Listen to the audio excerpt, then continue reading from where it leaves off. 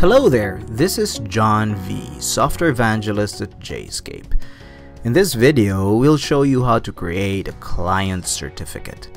Client certificates are the key elements of client certificate authentication, a method you can use to augment your HTTPS, FTPS, or AS2 server's username, password, login method. Creating a client certificate on JSCAPE MFT Server is very easy. Just go to the Keys module and then the Client Keys tab. Next, click the Generate button. If you've tried setting up SFTP public key authentication on MFT Server before, this is exactly the same place where you create an SFTP key. Fill up the fields in the Generate Client Key dialog. You'll need to enter the following information. The key alias. The key alias is just the name that will be used in referring to this particular key within the JSCAPE MFT Server Manager environment. So for example, AS2 Server 1 client key. Key algorithm. Choose between RSA or DSA. Click the link in the description if you're watching this on YouTube, or in the post if on Facebook or LinkedIn, for an enlightening discussion on these two key algorithms. Key length. Choose between 1024, 2048, and 4096.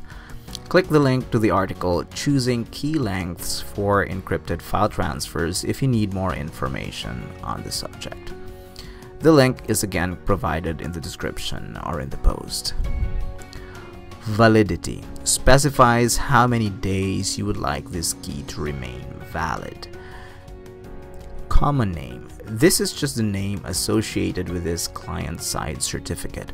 If the client using this certificate will be manually operated by a person, then the usual practice is to enter that person's email address. But if it's a machine, then the host name of that machine. Let's just use the key alias for this example. Organization unit. This indicates the specific unit in your organization that will be using this key. So for example, accounting or IT.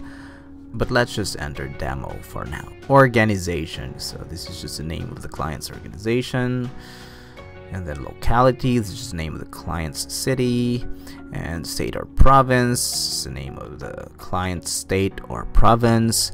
And country, this is the client's 2-character country codes, for example, US. After you click OK, you'll be prompted to export the client certificate's private key. Enter a file name for that private key file. Enter a password as well to protect the file. And then lastly, specify a format. We recommend PKCS12. Click OK to proceed. You can then save the file when prompted. Make sure you save that file in a safe place.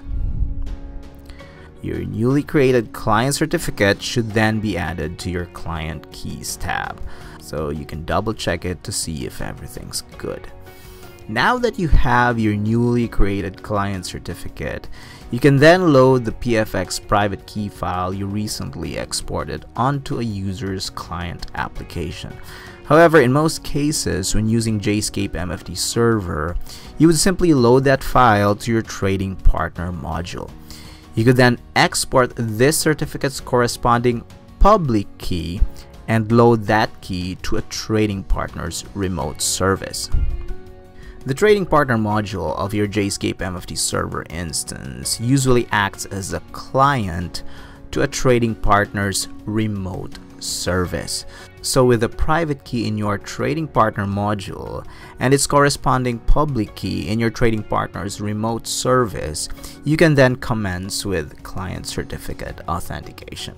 That is, that remote service can authenticate your host by checking if the two keys match. Now, if you're still having a hard time grasping the concept, don't worry.